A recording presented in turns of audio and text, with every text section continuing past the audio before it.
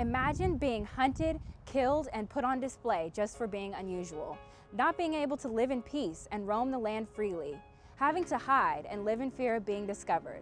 This is the harsh reality of the life of the mystic yet endearing Chupacabra. Chupacabras are known for sucking the blood of livestock, which has caused them to get such a bad rap with Central and South America. It's time to stop the brutality and let the circle of life run its course. Every year, Chupacabras are brutally murdered for recognition and novelty. We have killed these misunderstood animals to near extinction. As you can see from this graph, Chupacabra sightings have decreased over the turn of the century, and as of 2005, sightings have plummeted due to drug cartels. If you would like to stand up and donate to help protect these defenseless animals, please call 1-800-CHUPACABRA. Thank you.